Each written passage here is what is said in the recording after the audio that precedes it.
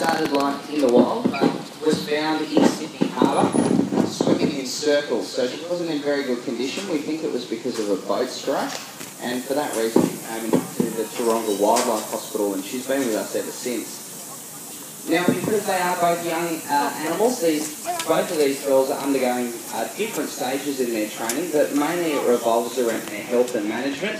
So any behaviour that helps us work with our seals and check different parts of their body. So you'll see